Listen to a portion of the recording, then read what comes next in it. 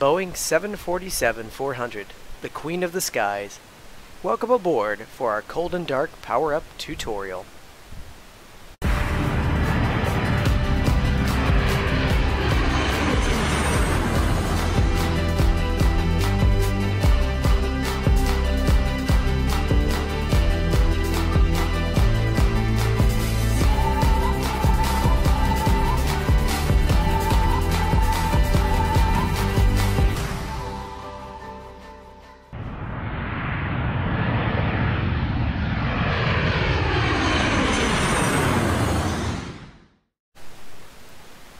Greetings, Sim Captains, and welcome aboard the flight deck of our Boeing 747-400. This is the Laminar Default 744.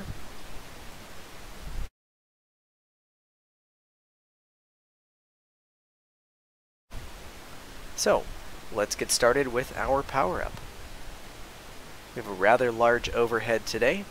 We are in 3 columns. And they're set up pretty much like the rest of the Boeings, particularly if you're used to the 757 or 767. This style of switches is going to be much more familiar to you. So in the left-hand column, we're going to start with the battery switch. It's about a little above centered here. It's covered, and we'll recover it. Battery on. To the right of the the left of the battery, the standby power selector. Rotate it to auto. Next, we need to establish electrical power. We can either use the external power, which is available, as long as, I believe if you're parked at a gate, engine shut down, that's going to show as available, even though there's no air cart feature to turn on and off.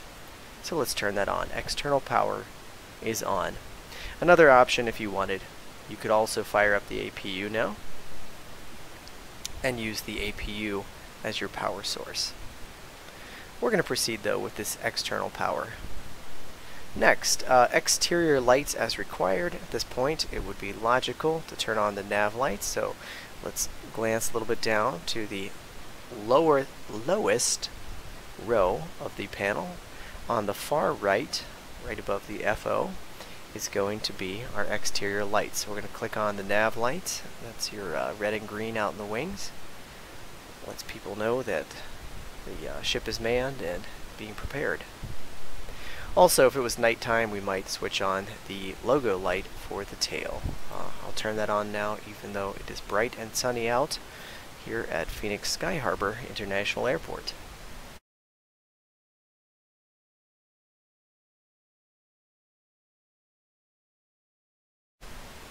Okay, next we want to turn on the no smoking signs and seatbelt signs.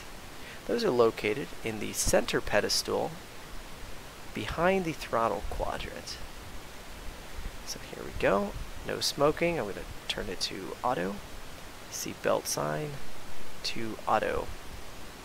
At this point, I'm going to jump up here to the FMC. And a quick note, we actually have 3 FMCs on the 744. There's the normal captains right there on the left, the first officers on the right, but we have an extra center here. In the sim, these buttons are not actually functional, even though they show click region. You'll notice nothing is happening. But the center screen repeats everything you put in here on the captain. So let me just click, we're already in index, let's hit flight plan. Jump down. You notice it is switched. Okay, looking at the captains, one of the nice features of the default, you can click it up. If you click in the scratch pad, you get that blinker. At that point, you can use your keyboard. Now's a good time to enter a flight number. British Airways 288 is a flight from Phoenix to London Heathrow. And there's our ICAO codes for the flight. That's really all we're going to do with this at the moment. So now we're going to close this down. There will be more to set up later. Next, we're going to turn on the IRS mode selector. So back to the overhead panel. The IRS mode selectors are up above the batteries in the far left column. We're going to switch them directly to the nav center position, all 3 IRS selectors. Even though they're shown there, there's a number of features in this cockpit that are not actually simulated.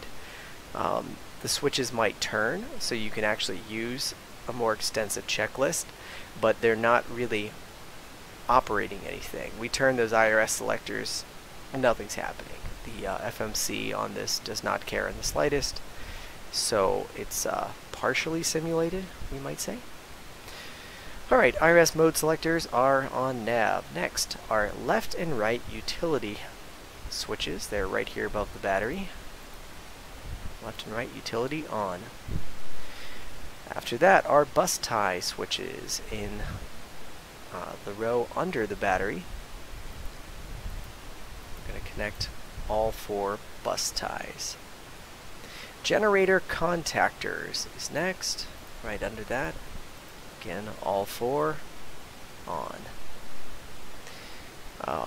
Moving down in that same column, we're going to go to the hydraulic engine pump switches. The selectors of the knobs, leave those in off. The switches, the button switches, we will turn on.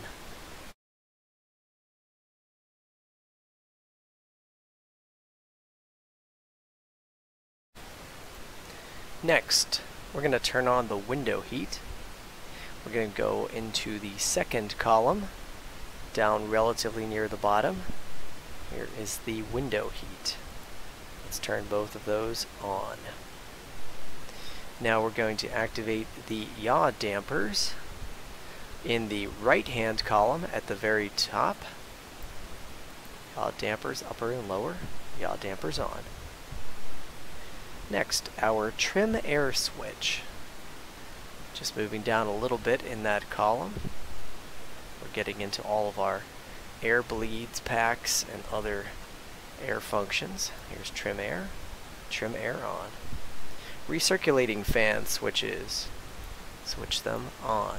Aft cargo heat remains off at this time.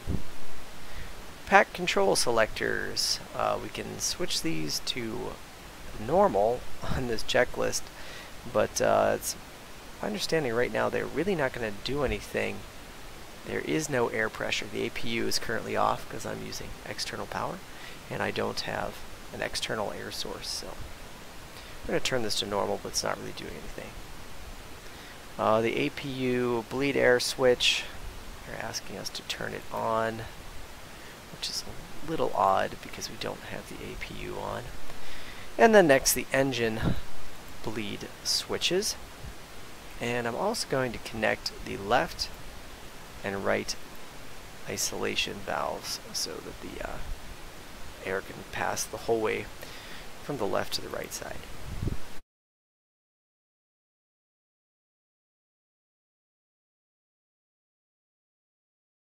Alright, now we're going back to the FMC. At this point, you would want to put in your routing. I'm going to use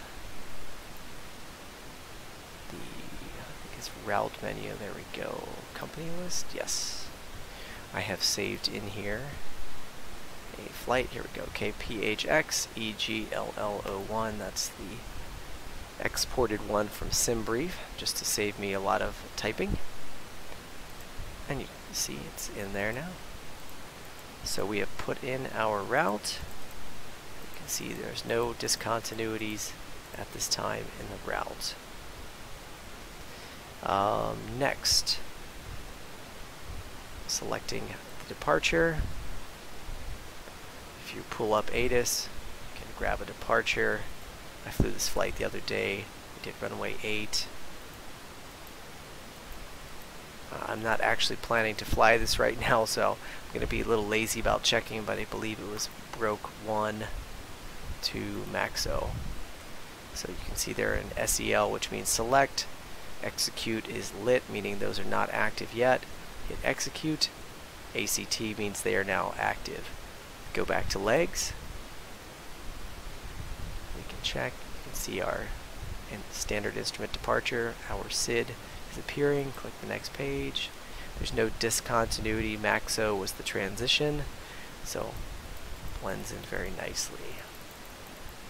Alright, next we need to put in our cruise altitude. CRZ is cruise. This trip is going to start out. Oh, pardon me. If you make an edit in the default FMC mid-flight, you need to input all the zeros. When you're inputting it into this cruise page, you put it in as a flight level would be red, just as 330. Later we'll step to 350 and 370.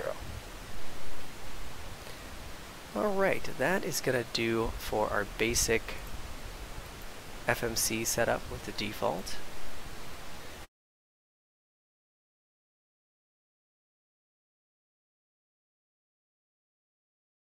Next item on our checklist, a transponder code. If we had done some VATSIM or just use the in-game ATC, or if you just want to make one up, here's your transponder. We're in the center pedestal on the right hand side, and the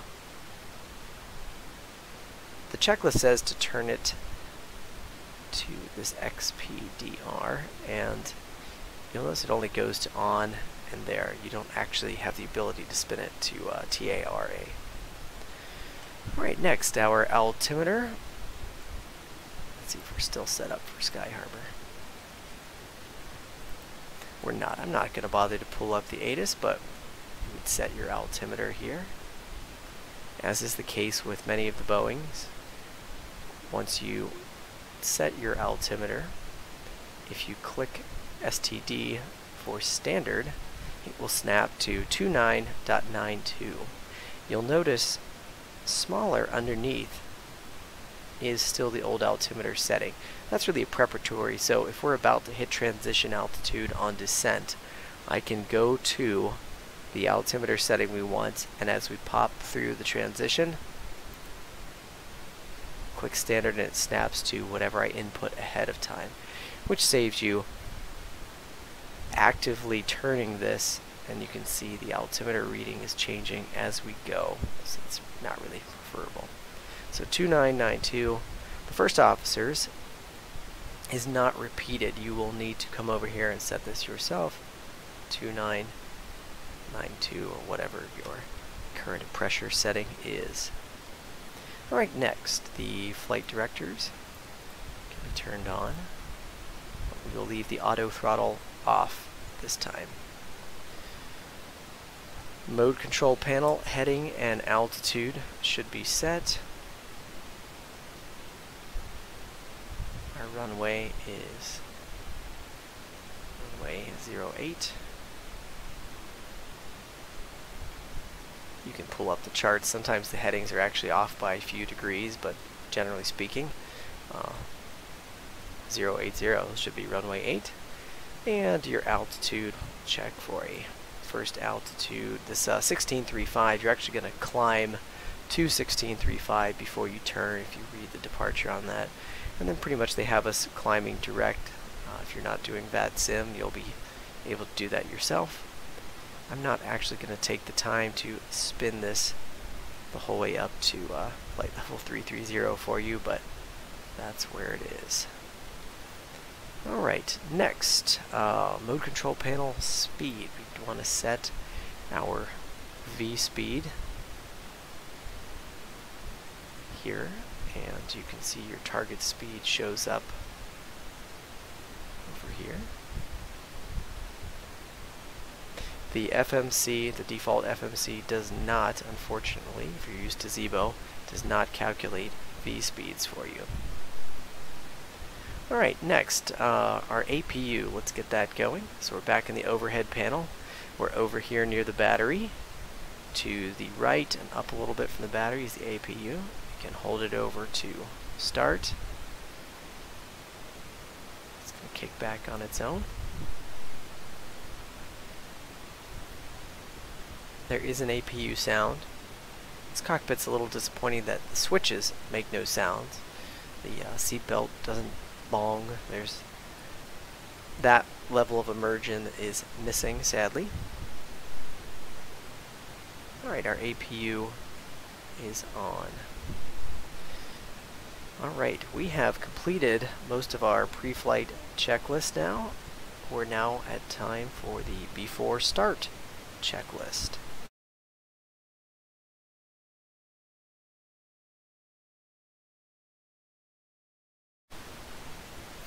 So, back in our overhead, on the left-hand column, we're going to go back down to the hydraulic pumps area.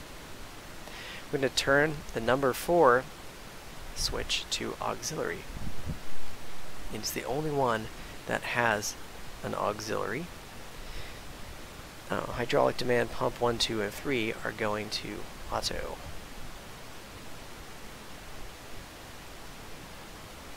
Alright, fuel pumps will be turned on as required. I think we've got about 16 here. 2, 4, 6, 8, 10, 12, 14, 16. 16 plus 2 crossfeed switches.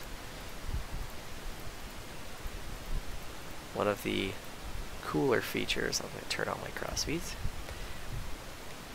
If we go over here where you can see your FMCs, the lower display has a number of functions that are right up here to the right of your mode control panel autopilot functions. So right now we're in engine. I clicked it again so it went off. Back to engine. Stat.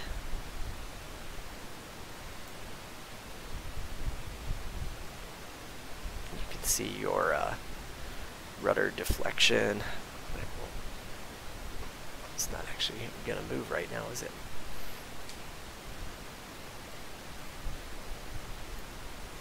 I'm going to assume there's no hydraulic pressure because none of these are moving. I just kicked the rudder and tipped the ailerons. Nothing happened. Oop, sorry. Easy on the viewpoints. Next, the electric is not simulated. The fuel gives you a beautiful fuel map. You can see all of your tanks. You can see the engines, you can see the cross feeds. Here, let's go turn off the cross feed so we can see what that does. We'll turn off starboard cross feed to number 4. And there you can see the cross feed valve is shut down and closed. Very nice chart. One thing that might bother you a little bit, the fuel is reflected in kilograms.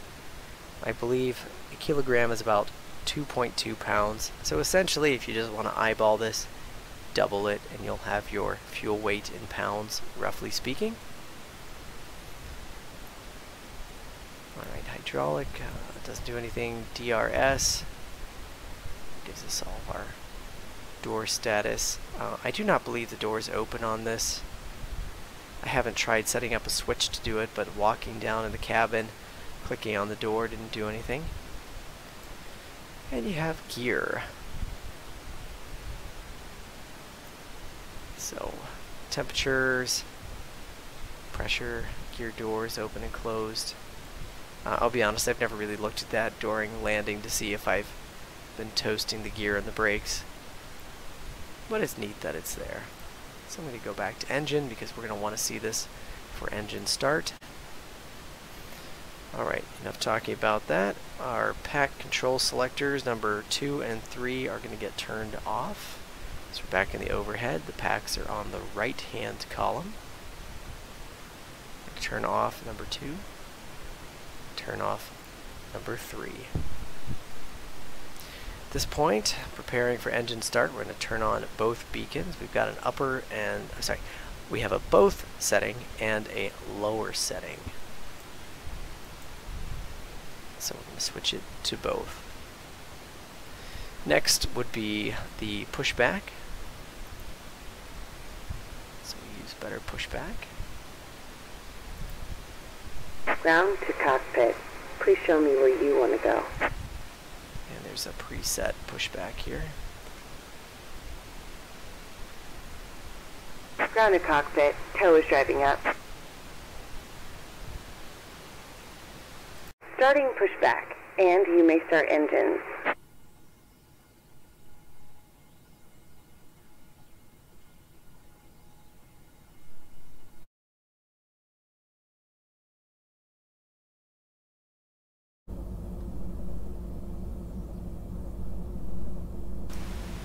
Alright, we have our clearance for engine start.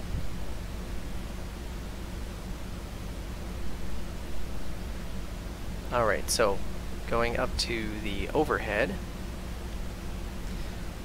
we're going to select an engine starter, click on it, you'll get this start light. Looking down, you will see the N2 compressor spooling up, and when we hit the magenta line, that is your start line.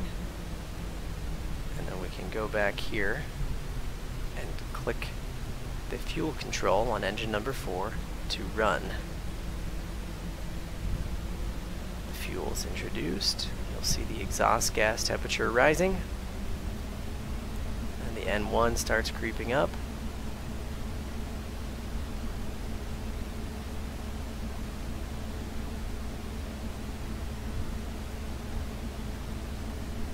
Oil pressure is moving. There we go. You can see engine number 4 is on and running. Alright, let's continue with our engine starts. I'm going to start number 1. I'm going to turn that cross feed back on that I was playing with earlier. Watch for the magenta start line. Looks like that's about, what, 15 or 16? Turn on the fuel control to run.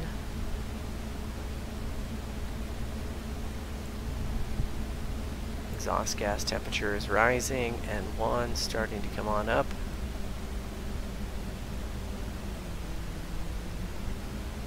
As I understand it, the APU on the real 744 is fantastically powerful, and I believe it can actually start more than one engine at a time. It may just be that the sim is either... Operation complete. Go ahead and set the parking brake.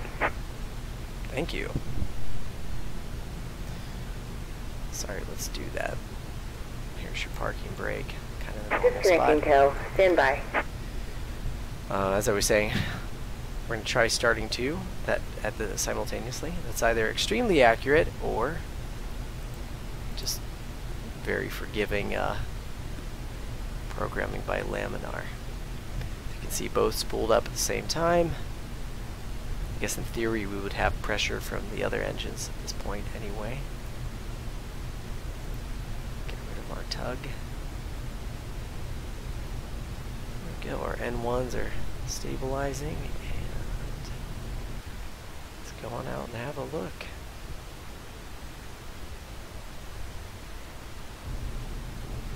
Alright, engines are running.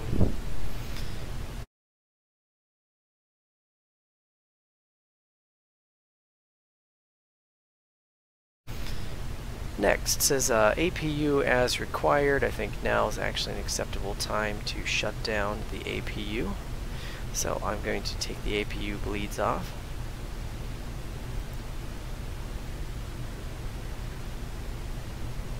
And shut the APU off. Tow is disconnected and bypass pin has been removed. Hand signal on the right. We'll see you next time, and have a safe flight. I'm going to mention something now that I don't really recall if we started the APU before pushback or not, but I really should have had the APU generator on when we pushed back prior to disconnecting the external power, which you might recall I didn't actually disconnect. In the process of pushing back, we would have been ripped from it had we not actually unplugged it, and in the real bird you would have lost all of your programming and just generally speaking problems. So sequencing wise, make sure you have the APU running and the APU on bus with this APU Gen 1 switch before pushing back. Alright, let's pick up with our list. We're going to go to those hydraulic demand pumps. We're going to take the number 4 out of auxiliary and move it up to auto with the rest. Now we can turn off our aft cargo heat, go to the 3rd column. It's over here by your recirculators. Aft cargo heat is on. Auto brakes need set.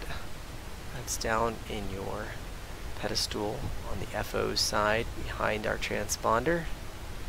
RTO is your reject takeoff. Flaps need set for takeoff.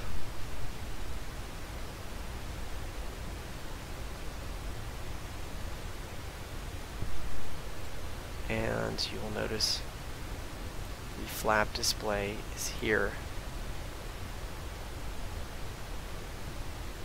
Alright, flap transit is done. We're at flaps 5. Alright, next up, stabilizer trim. We're just going to check that. It normally defaults at startup to kind of middle of the road. You can see we're in the green band for takeoff and landing. That's fine. Before taxiing, we're going to turn on some taxi lights. So here we go. Here's a taxi light. You'll also note we have runway turn-off lights. That's also for taxiing purposes.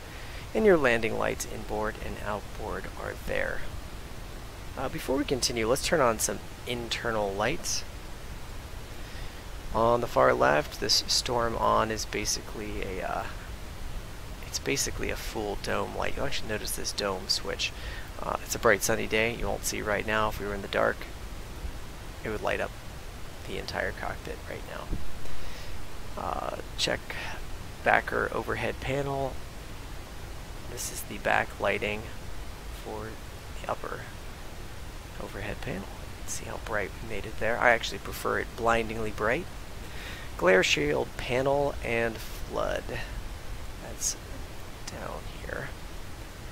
The panel is the rear one. And again, I like things bright, so let's run that up. There our mode control panel. You notice all of our backlighting is on. Nice little glow in the digit displays.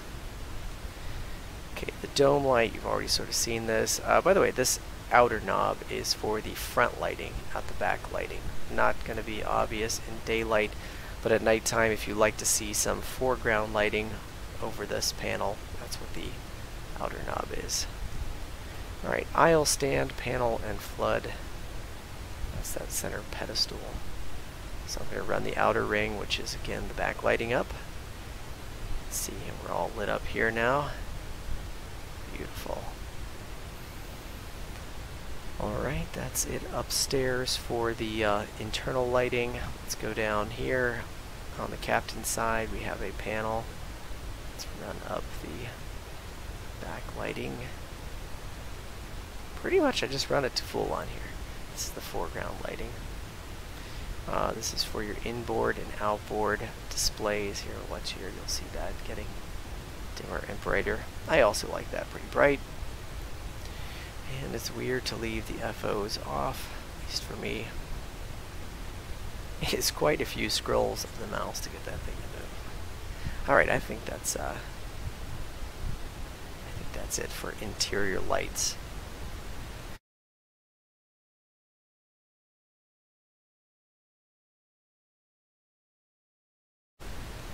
Okay, so if we're ready to taxi at this point, we can raise our viewpoint a little bit, kick the brakes off.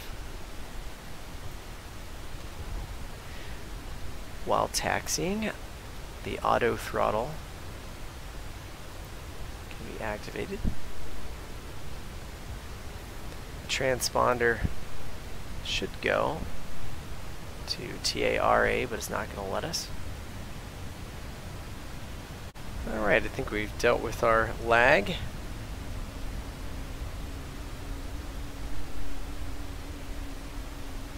Quite honestly, I rarely, if ever, have to deal with that while flying. It's mostly when I'm recording.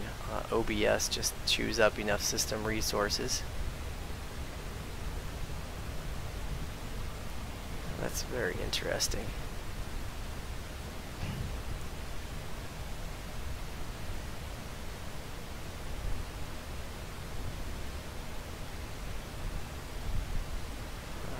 Skip some of the taxi out, but we're going down to runway 08. There's the other end of this one. We're up here at 2.6.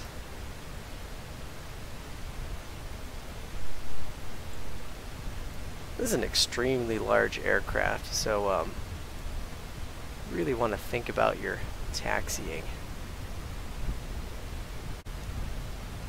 Alright, some other items we can handle at the moment. We can turn the packs back to normal. Hopefully I'm not driving off the run. Oh, there we go. Taxiway, not runway.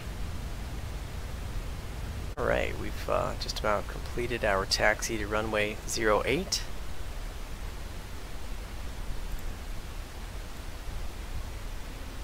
Get our takeoff clearance.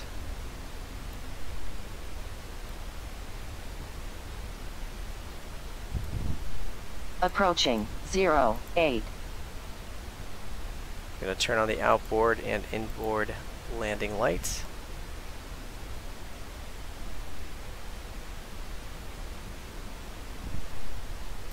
And also the strobe is over there.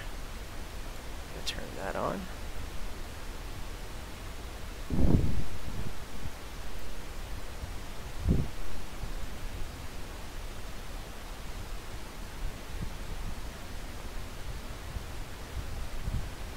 Will mention there's been some very interesting ground handling properties.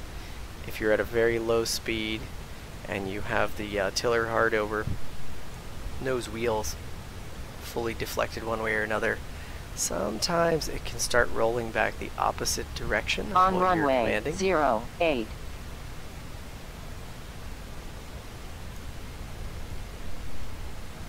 And so I don't recommend coming down to a complete stop and then trying to throttle up a little to just make a small correction. It just doesn't respond that well. Alright, so let's try a quick takeoff just so you can see the autopilot being engaged here. We have speed brake retracted, the flaps are set at 5. Oh, sorry, I can go to idle on that. We have our external lighting set. We are not using VATSIM or anything, so I have no one to call for clearance.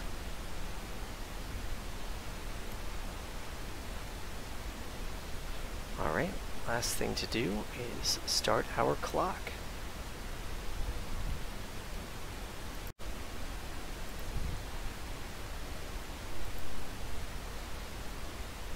Alright, clock is running.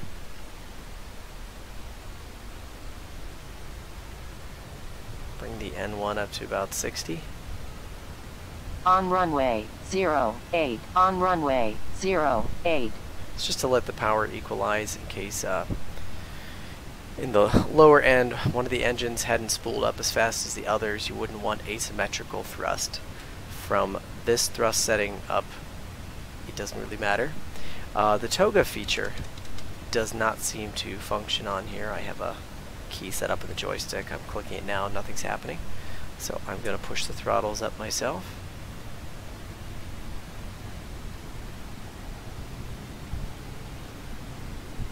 And getting pretty hot on the exhaust gas temperature.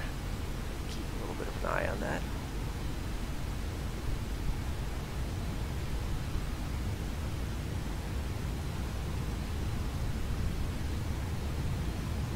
Do not have the throttles firewalled.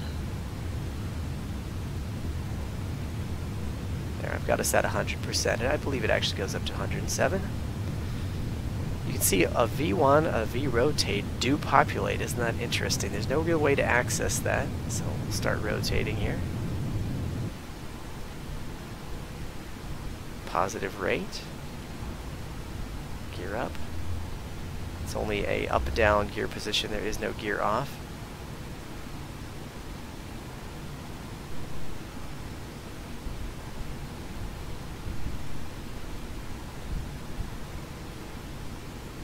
Alright, we're over 1,000 feet. I'm going to clean it up and retract the flaps. Now that we are over that initial 1,000 feet, I'm going to turn on LNAV, VNAV, and hit Command. Alright, I'm hands off at this point. A couple things you'll notice. The speed indication on the mode control panel has snapped to 250. That came from here. It's in the climb profile. Speed altitude limit under 10,000 feet. It's also reflected here in the legs page. Things you might notice about this climb. Look at that climb rate. It's absurd. That's going to be a problem.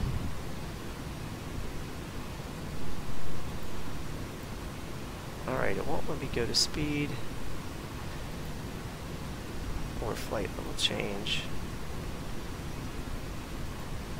The THR doesn't seem to do anything here, which is a little bizarre. Okay, that ridiculous climb rate is coming down and it's not stalling out. So I guess we're fine in LNAV. I'm sorry, I mean VNAV.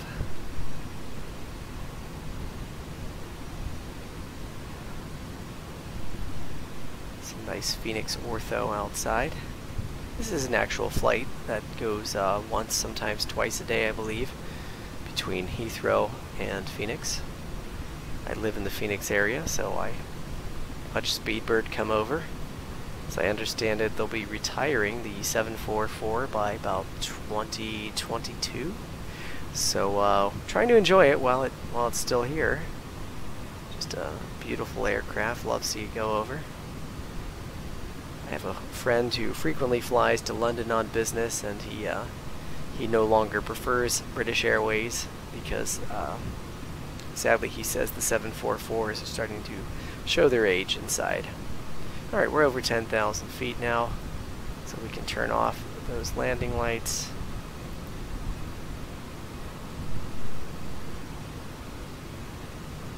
We might bong our cabin just to let the flight attendants know they can begin doing their thing. Just a note on this absurd climb in VNAV here. I think really what's happening is the default FMC has no idea it's being ridiculous. It knows there's this much power available, so we're basically at contingency power, and one is at 107.4%.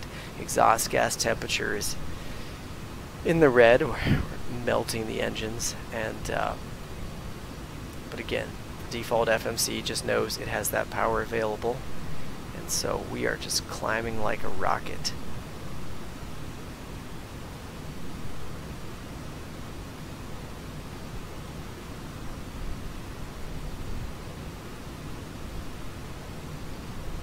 When we do get to our set altitude, oh nice, it has snapped it to for me, so I didn't even have to spin it. When we do get to flight level 330, it will go into sort of an auto throttle mode. I think it's going to click to speed here, SPD, all by itself, and we'll hold altitude and speed on its own. Alright, well I think I've given you enough to really get started and to fly and operate the aircraft. It's going to follow this flight path. We might do some other videos on how to land, but basically the default FMC is the same monster in all of the aircraft. There's just a little bit of variation in how the mode control panels function, but you're dealing with the same beast when you get down to this default FMC. So just in case you haven't already seen it, let's take a quick tour of our ship. Out the door. We have the upper deck.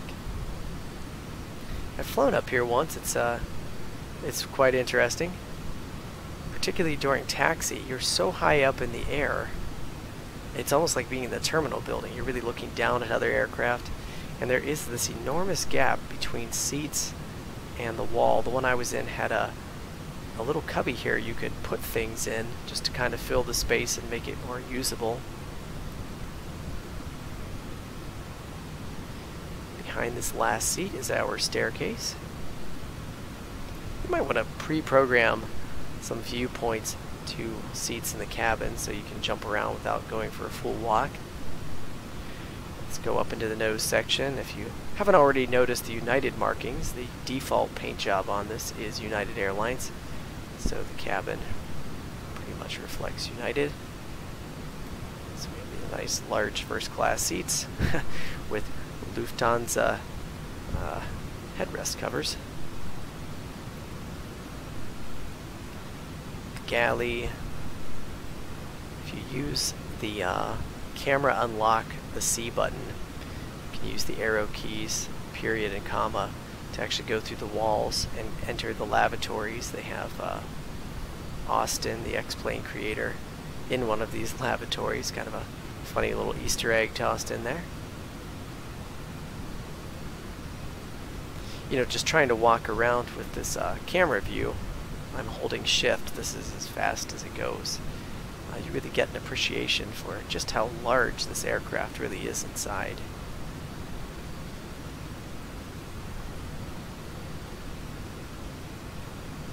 And here we have a rear galley.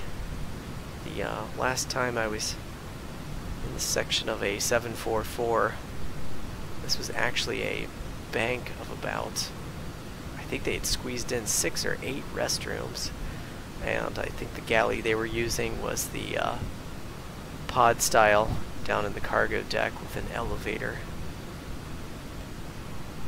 It was actually nice as a passenger though. You have about 8 restrooms available.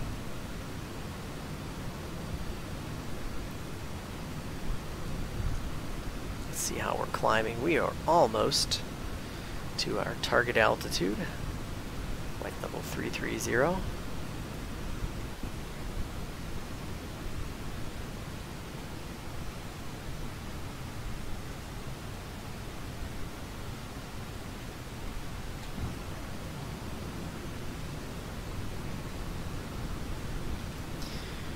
We're already at 2992, but we really should have switched to standard officially.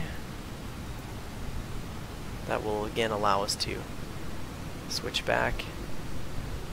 Alright, here we are. Let's see what's happened. It has switched to speed. It has switched to Mach numbers from indicated airspeed numbers, which is appropriate pretty much as soon as you're in the flight levels. You can see we're on course for foothills, 44 nautical miles. Alright, everything is operating as we expect and as it should. There's Roosevelt Dam down there.